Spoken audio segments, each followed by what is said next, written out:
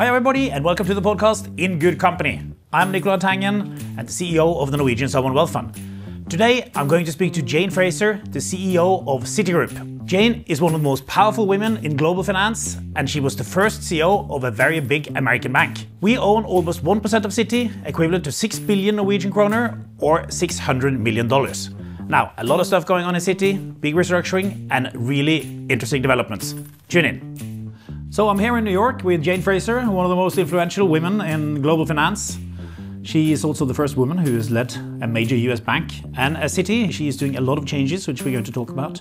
And few of you listeners know that for a global fund like us, we also need a global custodian. That's somebody who takes care of our shares. And that's basically you. So first of all, thank you so much for looking after us. Thank you for putting your trust in Citi. Very good. Kicking off with the big picture, what does the world look like now for you? Yeah, it is a challenging place at the moment. I think we see a very desynchronized picture when you look at different parts of the world. I'm just back from being in Asia twice in the last month, was in the Middle East and over on the West Coast. And you really get a sense of different parts of the world are in very different places from a macro perspective. That said, I think the overriding theme for everyone at the moment is one of building resilience. So from where we see the corporate sector, we see the corporate sector in pretty good health globally. Balance sheets are pretty strong. They're looking at big transformations that they need to do because of all the digital world and the AI world.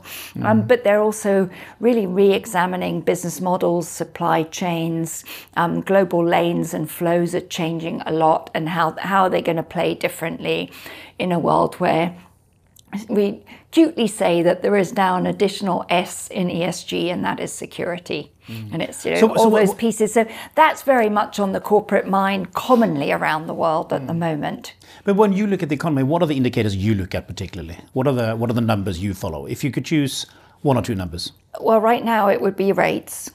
Just given that we've had the high inflation and heavy inflation everywhere. So looking at rates where they're being brought down, what's happening to the curve and what's happening with inflation is something we had not looked at in the developed world for a while. I used to work in emerging markets. So I'm more used to slightly different double-digit numbers than the developed world.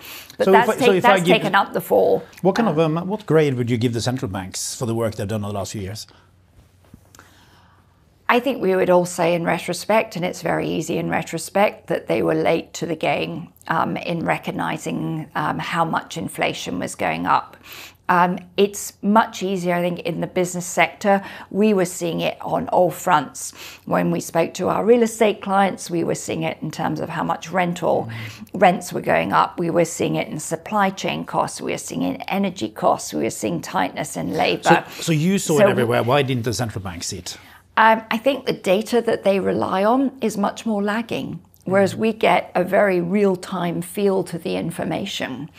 And then, there were other considerations. I think there was nervousness about coming out of COVID. Jobs were probably appropriately prioritized over inflation, and making sure that the economy was stimulated so that people had jobs, small businesses could recover, and that was the dialogue. In retrospect, in the States, we overstimulated what was a well-performing economy. Do you think the central banks will change the type of data they look at? I'm sure they will. Hope so. I'm sure they will be. I think, well, we all are.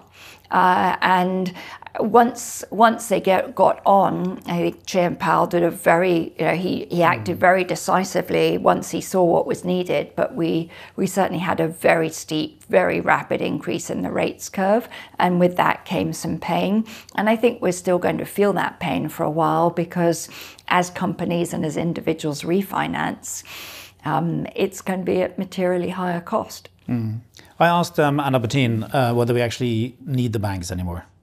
Do we need the banks anymore? I should put the question back to you. Last time I checked, you needed me, not my bank. Yeah, we need a part of you. We need a part of your bank. Do we need that? But do we need the whole bank? Yeah, obviously, I am a strong believer and advocate in the role banks play, because if I compare it, there's been a big enchantment with DeFi. if you do not have a well-regulated system, and that's one that gives the right investor protections, the right regulatory frameworks to support innovation, to support responsible investment, and also consumer protections, I actually think you end up with a lose-lose. And we saw that in the crypto arena. None of those pieces were in place, really anywhere around the world, and therefore we saw a lot of abuses of the system. And as banks, when the going gets tough, I remember very well in March 2020, well before the Fed and the central banks and the treasuries around the world stepped in, a good 6 weeks. If the banks had not been stepping in, making markets, supporting the clients, and in there, many of the asset managers would have been in serious issue, as in life-threatening for some, and the companies wouldn't have had the support. Then it was very necessary for the Fed and the Treasury to step in, the central banks around the world, and I think they did an outstanding job when they did. But there were 6 weeks when the markets are under stress, we're in there with a responsibility around it, that if your mandate in private equity or in private credit, or where you don't necessarily have the capital base as a broker-dealer to come in and support when there's stress, and these are some of these roles that are easy to forget when the going is fine, but the roles that we play as responsible custodians of the financial system is critically important. Yeah. What is Citi's competitive advantage, you think? What are you particularly strong at? Our competitive advantage is very simple. We are the preeminent banking partner for any institution with cross-border needs. So we operate in 160 countries. We have banking licenses in almost 100, and we move every single day $4 trillion in cash management, foreign exchange, and through the supply chains for the world's 5,000 most important multinationals. So to put that in context, the largest of the fintech players today in a year are moving about $1 trillion. In a year, we move $1,400 trillion. We're 1,400 times bigger. And the flows, the connectivity, it sits on a singular platform that provides risk management capabilities, that provides incredible data efficiency capabilities, and we're able to provide the FX hedging, commodity hedging, interest rate hedging, cash management, payroll, supply chain, compliance, etc., for the biggest drivers of the global economy. Absolutely, but being global, is that as important as in the past? Given the deglobalization and the way the world fragments? Yeah, I would argue there isn't. Globalization is changing. It's not deglobalizing, but it is changing, and we're seeing the lanes change materially. But that network I talked to you about grew 30% last year for us in revenues. 50% of that was rates, but 50% of that, which is much faster than GDP and other elements, was just a straight volume growth going through the network. So what that's evidence of is people reconfiguring their supply chains, they're reconfiguring their financing capabilities, they're reconfiguring energy flows. The Middle East is becoming a much more important player, particularly linkages into Asia for them. Brazil's much more connected to Asia now than it is to its fellow Latin American compatriots. So there's a lot of change happening, and also I think this knowledge started of resiliency. You're having to add more capabilities, more redundancy, and less of the just-in-time, more of the just-in-case.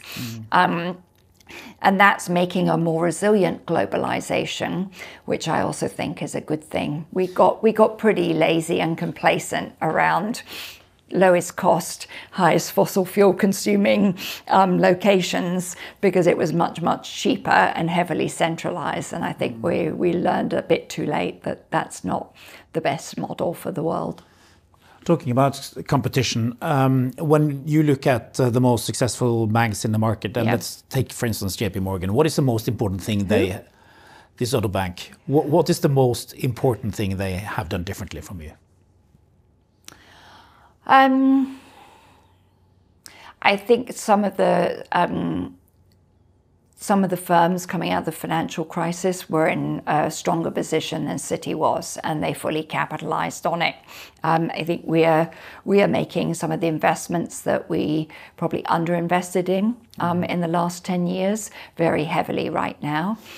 Particularly in making sure we have a very modern data and modern infrastructure in all parts of our business, so that we can support the scale and agility that is needed. And I think that's an area that we had underinvested in the last few years, and that we are intent on leapfrogging others. Absolutely. And now. that brings us on to your restructuring. Yes. Which you have called the Bora Bora. Which is actually a nice place. Have you been? I haven't been to Bora Bora. No, I haven't been to Bora Bora. We call it. It's been called for a while now. Org simplification. When it was first named, it was that because we were looking at how were we aligning our org structure with the strategy for the firm that we laid out. And one always needs code names at that point.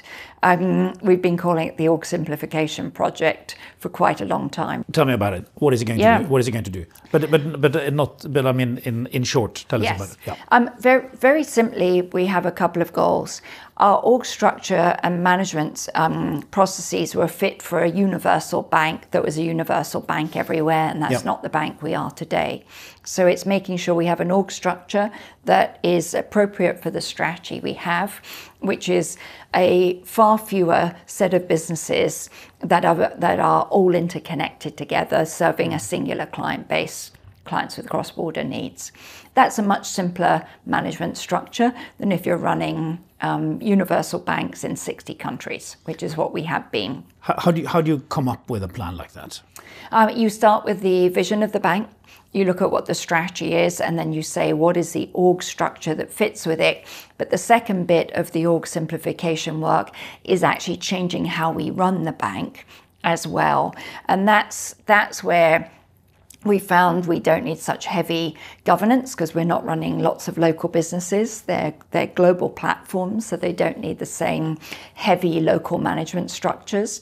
We've been eliminating co-heads, so instead of people being able to arbitrage between two bosses or get frustrated because they have two bosses that don't agree, we're just moving to singular bosses. Like kids with two parents. Very much so. I think we're all skilled at that one. My kids certainly are. And flattening the organisation. We had areas we were 13 layers. We're going to bring that down to a median of 8, and really get the organisation. So you had 13. So from the top to the bottom, 13. In certain parts of the organisation, 13. And you're taking out what? Is it 5? So then you'll collapse it into 5. So, and we started that at the very top. So we took out the layer directly below me in terms of an aggregator layer of our different regions and an aggregation of our institutional and consumer business, and just took out that layer and then flattened the organisation from the get-go, because I do believe if you don't start at the top and you just compress the organisation in the middle, it's not exactly leading from the front. You use consultants for this type of work? Not for the design, but we have had them help us with some of the execution of it. But the design work was done by ourselves. We know our bank. It's also not rocket science around the design, because it fits very simply with the strategy that we've laid out. So we laid out a strategy of 5 business lines. Those 5 business lines report directly to me. We also were clear we needed to really make sure we were focused around clients, and that we were freeing up people's time for execution, not getting bogged down in bureaucracy and complexity that wasn't adding value. So that's another big element. We put in a chief client officer, which I love, because we've got a singular client segment. We serve institutions, individual with cross-border needs. So have you not got 200,000 client officers? Isn't that what you do as a bank? You should have 200,000 client officers, but it is very helpful when you've got a chief client officer sitting around the CEO's table, making sure that you're making it as easy as possible to deliver all of the firm to the clients with good client experience, consistency. We had quite a fragmented approach. Different businesses had a different way of doing things. And that made it hard for our clients to do business with us sometimes. They get frustrated. It also slowed us down. So a fair amount of what we're looking at now is how can we speed up what we do to get to decisions for clients. If it's a deal, getting to a responsible yes for them, occasionally a fast no rather than a slow one, making sure our client experiences, our processes are streamlined so we can deliver to a client quickly, and that different businesses that need to link together have similar structures so that they're able to do so. You talk about speed, but this is quite a drawn-out restructuring process, as I understand it. Not really. I've been told that we're doing it at unusual speed. We're an organisation of 240,000 people, and we're doing this in about 6 months. So when you are done, how many fewer people will you be in the bank? We don't know yet, because what we're also working through will be a big transformation. We have a couple of big regulatory consent orders, which is, I think, appropriately focusing us on improving our risk control and our operational capabilities. So nicely aligned for our shareholders with what they want to see as well. Your language has been, it seems, a bit crisper lately than before, right? If you are not with us, you can do something else, right? That kind of language. I think it's better to be direct to people. We're looking at consequential change in the bank and how we run the bank. When you go through these transformations, you need everyone to be focused on delivering to our clients and getting what we need executed. And I think you have to have I've always believed that you have to have an honest and transparent conversation with your people and your organization. It's important that they believe in the direction we're going. We play an incredibly important role in the global economy as the world's most global bank, and that network we talked about earlier, that comes with huge responsibilities. And if you're not on board with the direction we're taking the bank, then it is time to go and find another place. That kind of crisp language is not very English, is it? I'm Scottish. Yeah, so you think that's different? I've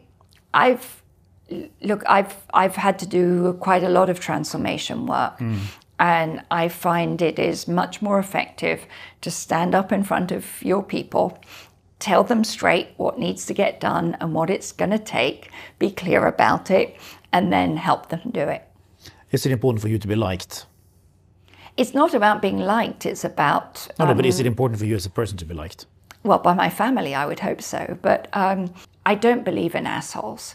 I don't think there is any need to be an asshole. But there is a big difference between being an asshole and being straight with people, being clear, and then being supportive around them, listening. I think those are attributes that are important. But I've never found that there is a trade-off between excellence and empathy. You can listen to people, you can understand their point of view, and you better be listening to people in these jobs these days. You take it into account and then you make your decisions. Do you have a lot of empathy? I hope so. Is that one of your superpowers? Oh, I don't believe anyone has superpowers. I really hate that sort of over-exaggerated Instagram, whatever language. But I do think it's important to listen. I was told by one of our board members, have big ears, and every year your hearing has to improve because you'll be told less and less, or you will have less and less desire to listen because you get locked in, and have thick skin, be resilient. We are not going to talk much about gender here, but do you think women have more empathy than men?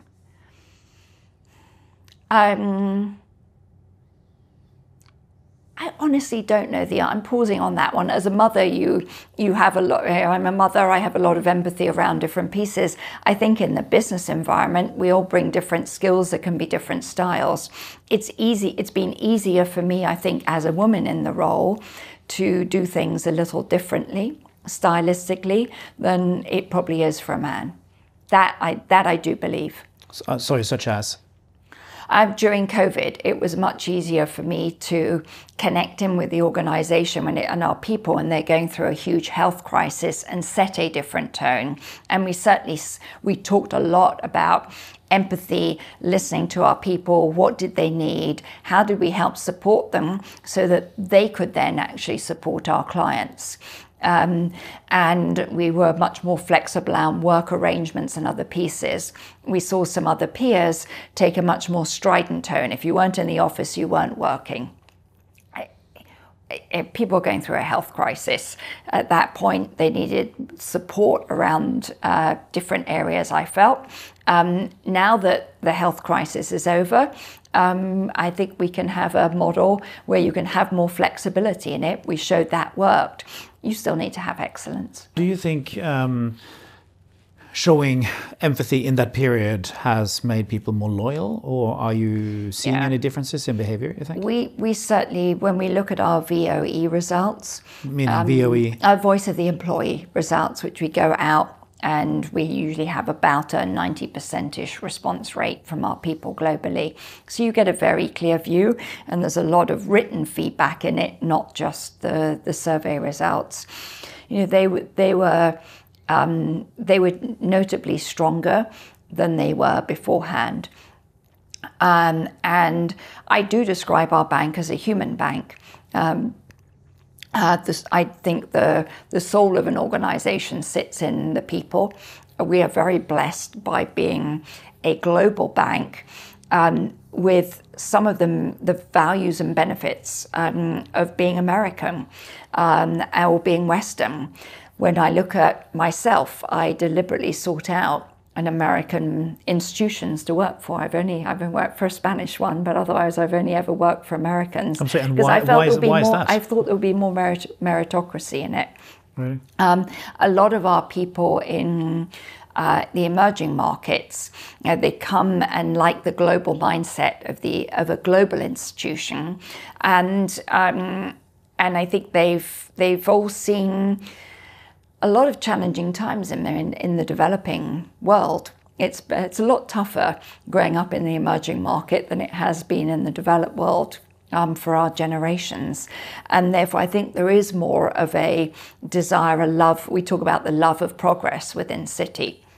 And how do you support that progress? And we tapped into that during COVID.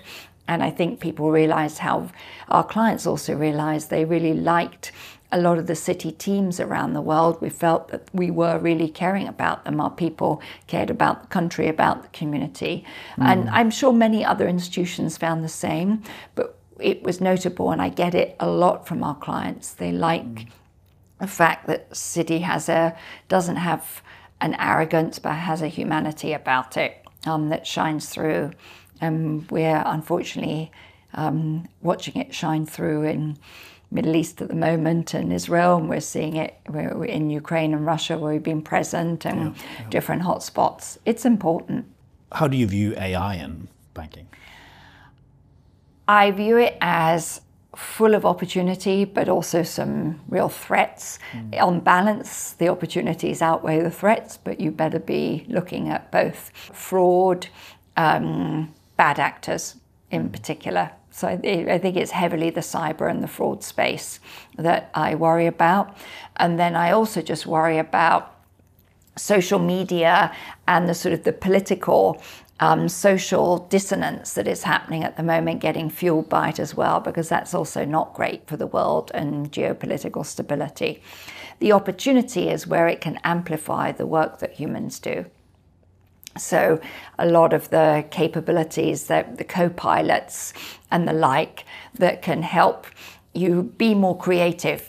There was a Jenny Johnson at Franklin Templeton. I was on a panel with her the other day, and she said her head of tech described AI today a bit like an intern, that you want them to be the one that's giving you all the information, but perhaps not the ones making the decisions. And I thought that was quite a good description of it. How do you use it personally? I have. I was using ChatGPT to work out, based on the holidays that I've gone, where are some of the vacation spots I should be looking at for next year, and seeing if they came up with some interesting ones I hadn't thought of. What did it tell you? I was delighted to see that Ethiopia was on the list, which I think will be interesting, and Mongolia, which are two places that are on my list that I want to go to, that I haven't been to yet. And some specific suggestions as to where, but they said maybe wait an additional year for Ethiopia, which is probably wise. Probably is right. Yeah. Talking about countries far away, what are the geopolitical situations you are concerned about now? Obviously, it's the China-US relationship is the biggest one. I think we've been pleased to see the engagement improving. We were just at APEC last week, and there was clearly both sides wanting this to be successful, for the dialogue to be constructive and productive. We're happy to see less of the decoupling language, and even the de-risk was changing into, we were proposing, can we use the word diversify rather than de-risk? Because I think that's a lot of what's going on in the world. There will be technology decoupling for sure. We are seeing some decoupling, I think, in financial flows as well. But the world's economy is heavily interdependent, those two economies in particular. And it's relieving to see both pretty strong economic engagement between both, but also probably most importantly that the military engagement is going to get restarted, because if accidents happen all the time, or people get carried away out at the front line, and that can very rapidly escalate if you don't have the good channels of communication to calm things down. We've seen this everywhere around the world. I think one of the things that's been good with Russia and the US is extremely close, constant communication. So when something goes unintentionally wrong, it can get de-escalated and addressed quickly. We need that with China. Because we haven't had it for a while. We haven't had it for a while. The engagement was good at APEC, and let's hope we can work out a world of continued economic interdependence whilst respecting spheres where they will, be run separately. But that doesn't mean one size fits all. Talking of some of those spheres, so you're a Scot living in New York. When you look at Europe, what do you see? I'm a bit sad. I worry that Europe is losing some competitiveness. It had a perfect storm hit it, to my mind, in terms of both what's happened with labour cost, what happened with energy cost, and therefore just the straight competitiveness of certain industries has got impacted. I also, having spent a bit of time in China, am just afraid and in awe simultaneously, or in respect of what they've achieved in so many industries, from the speed of technological adoption and advance. It's quite breathtaking. And you just feel it's very, very hard for industrialized Europe to compete as effectively with the cost advantages, the technology and investment advantages that many Chinese companies have developed. So what's the root cause then for Europe being slower? I think there's a number of parts of Europe that plays defense rather than offense. Let's look at a topic that's near and dear for both of us, which is climate change.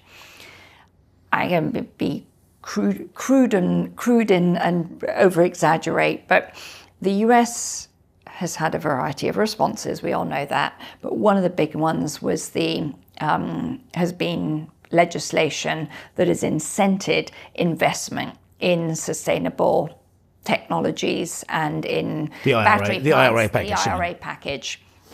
And it's been it's a big package. It's the carrot. Yeah.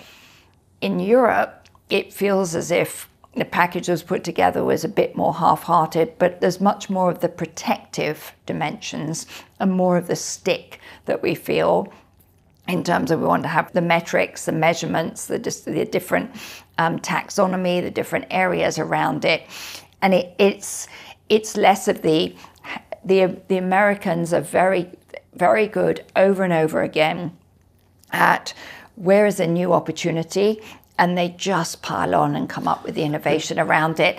And it's something about the States. I try and put my hand on it because it fascinates me. Yeah, but Europe doesn't normally lose out because they have less subsidies than America. So there must be something else. So no, because it's playing defense. Absolutely. Europe's playing defense as opposed to America's playing offense. Absolutely. So what do you think this mindset thing is? The mindset in America is a yes, you can. Almost for some people, they feel as if it's a right for them. You know, you go and meet some of the people in real estate, you go and meet some of the folk, extraordinary, bold entrepreneurs.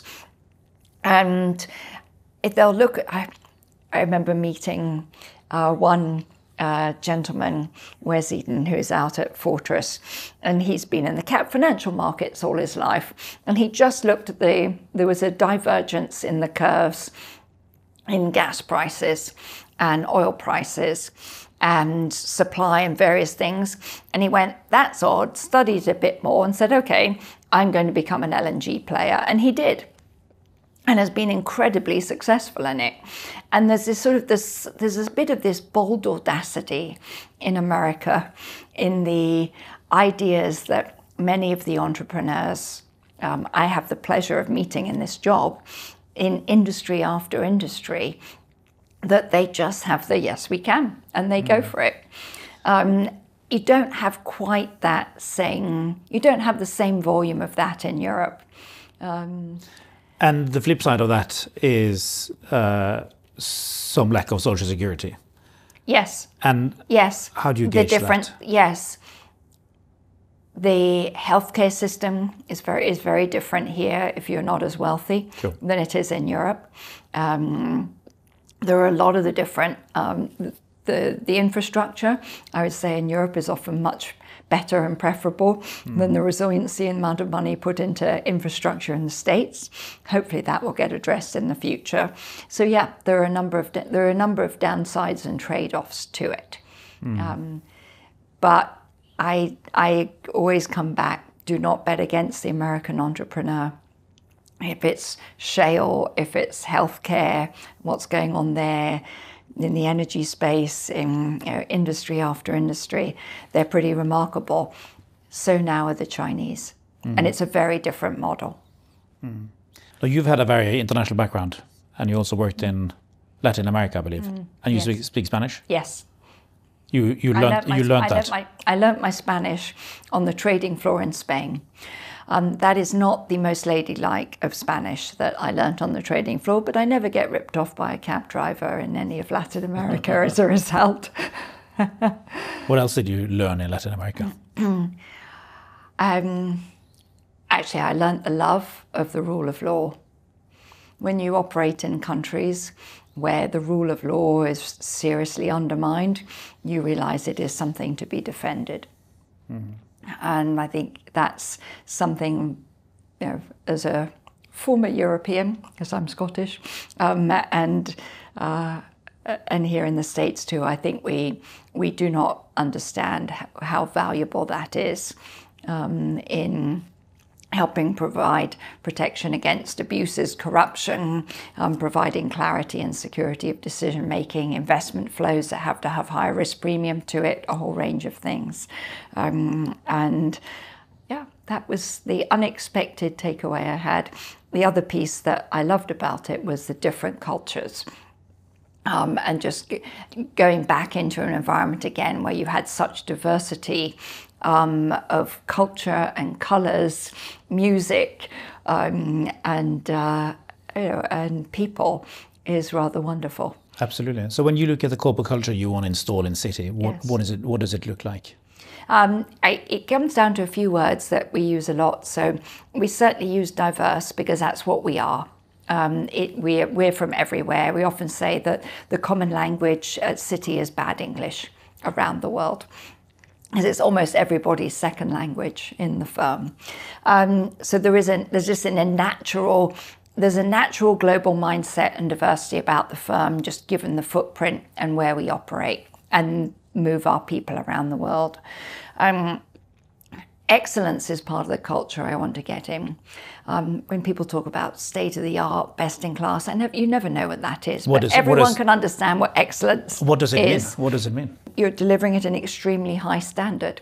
If you've done an excellent job, you know that you've delivered you've delivered outcomes, not just done a lot of hard work. Those outcomes are usually in the eye of the recipient. So is it in the eye of the client? Is it in the eye of the shareholder? Is it in the eye of the regulator or your peers and colleagues? And where are you now on the excellence scale? Where we are on the excellence scale, some of our businesses are excellent. Some of them have work to do to get there in terms of their performance. We've got some areas with client experience where it is at the excellence level, and other areas where it's not. So I'd say we are getting there, but we're not there yet. I don't think you'll ever get there for an entire firm. No. But as something that people can strive for, that you set your performance management against, you set other people expecting that and able to challenge someone else to deliver it. I think that helps lift a sense of continuous improvement in an organization and a willingness not to accept the status quo, but to look at what can I do better. How long time does it take to change the corporate culture in an organization with 200,000 people? It takes a while. Yeah. We have some real strengths in our existing culture. But how many years do you think? Most people tell me it's 3 to 5, really, to change the elements of it. To me, it sounds very optimistic. It's not you have to change the whole culture. It's elements of the culture that need to get changed, and that's where the organization simplification helps. Because if you're trying to get excellence in, if it's very hard to deliver excellence, it's rather an unfair standard to expect of people. Whereas if you can make it easier for them to do so. Are you an excellent leader? No, not yet. I hope to be. Why not? Well, first of all, what is an excellent leader for you?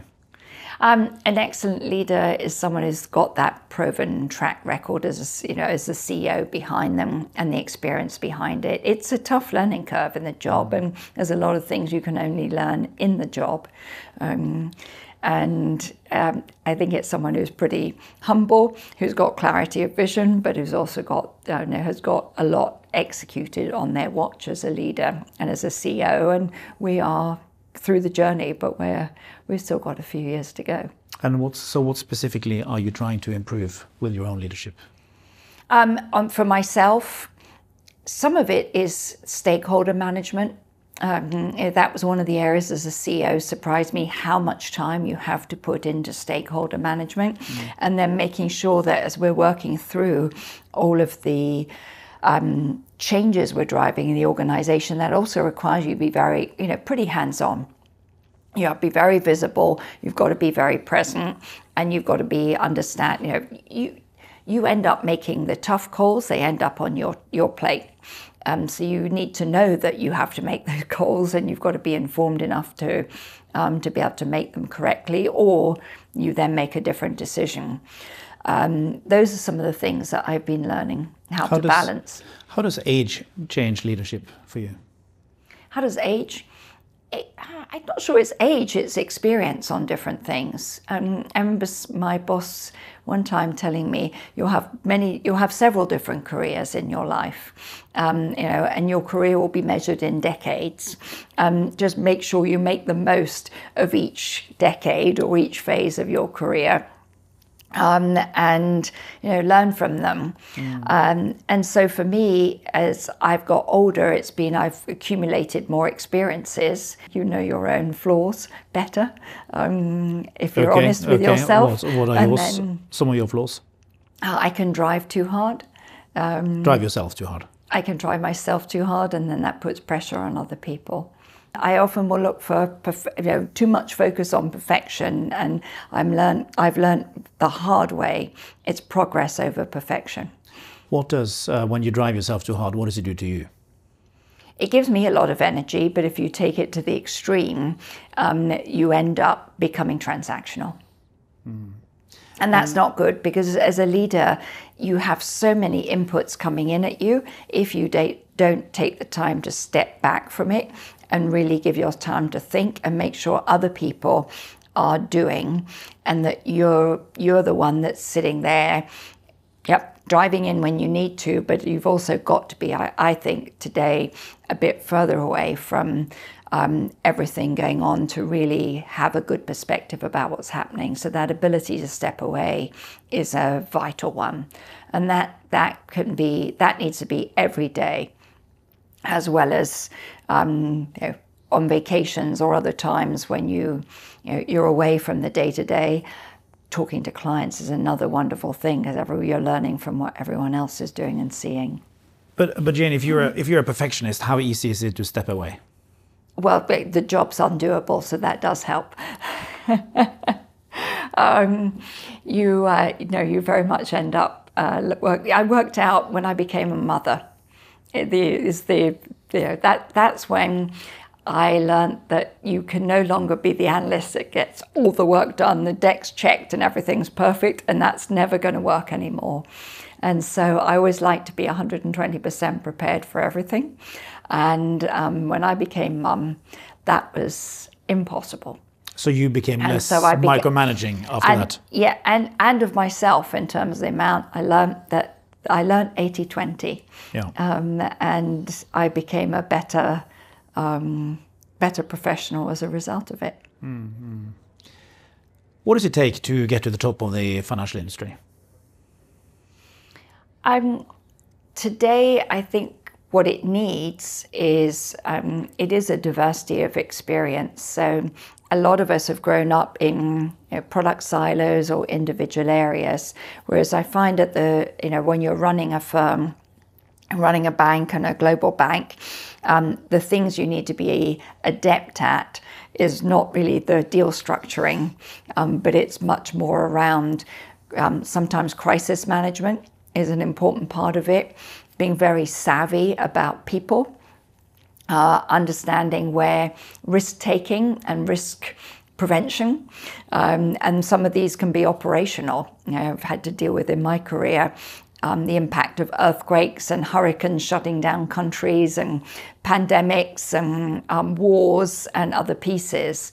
And it is very helpful when you have some playbooks and you've had a breadth and depth of particularly a breadth of different experiences.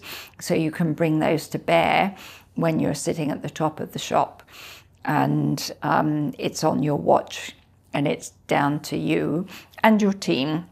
But at the end of the day, you're the one accountable for it. Having a breadth of experience across the gamut of macro environments and geopolitical situations and others becomes very important. And talking about those playbooks, what's the most formative experience you've had? The world financial crisis. Right. I was in charge of strategy at Citi at that point, and M&A, which for a woman who likes shopping, I just sold things. But I learned a lot of courage at that point, that I saw that you have to be bold, you have to have courage when you're looking at transforming things, and you have to be very disciplined about staying focused. Citi had become a bit of a financial supermarket in the 90s and the beginning of the 2000s, and we had to get rid of all of that and refocus on being a bank. Same for me again now. We're focused on where our strengths are and what we can do for our clients, and not pretending we can be all things to all people. How did you deal with stress during the financial crisis? And now during stressful periods? I was younger, so I needed less sleep. These days, making sure that I have resilience, so that I eat well, I try and make sure I get enough sleep, I make sure I have time for my family as well. I've got a great family. I probably want to spend more time with my sons than they want to spend with me. They're in their early 20s. That's a good sign, I think. That's a good sign. And that you've got good emotional, physical, and spiritual resilience, because it takes a lot. How much do you sleep? I try and get 7 hours every night. Jet lag's not wonderful, and as I get older, I discovered that it is harder to recover from jet lag than it used to be.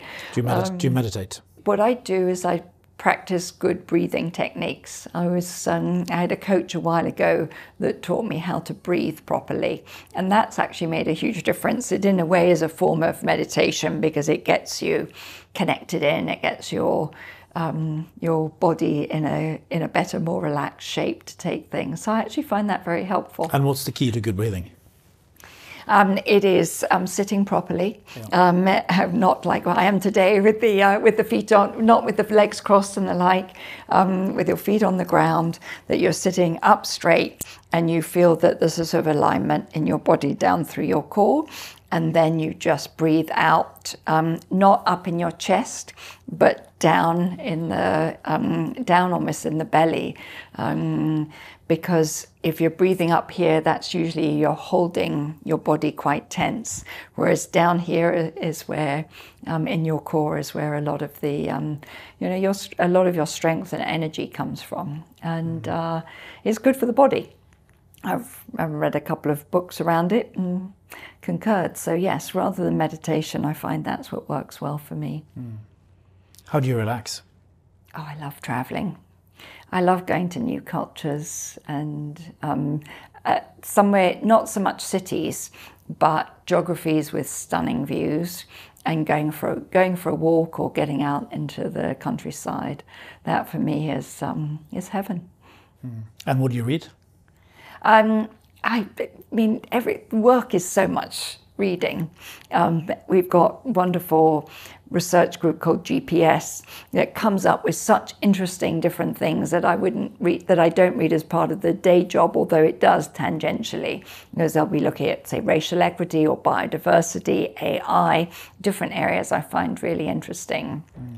So I enjoy that. I enjoy that sort of reading, and I miss when I'm traveling, reading either the Washington Post or the New York Times or the Sunday Times. The Sunday newspapers are always a great source of joy. Some toast, nice cup of coffee. Yeah, that's not quite as strong as it used to be, but yes, it was indeed the Scotsman. Now we have tens of thousands of young people listening into this. What is your advice to young people? This is a difficult time for you, so give yourself a bit of a break. I think sometimes the pressures on young folk from social media, from society, from universities and high schools and things now is much more demanding. So I go back to you. You can have it all, but you're not going to have it all at the same time. And your life is in decades. So enjoy every phase of your life through those decades. Some will be more successful than others. That's fine. Some of them will be much more focused on other people than on you or other things. But just enjoy each phase and make the most of it. And don't be in such a hurry. Well, Jen, I hope you will enjoy this phase. All the best of luck and hope for great success with Citi. Good luck. Thank you very much. Thank you.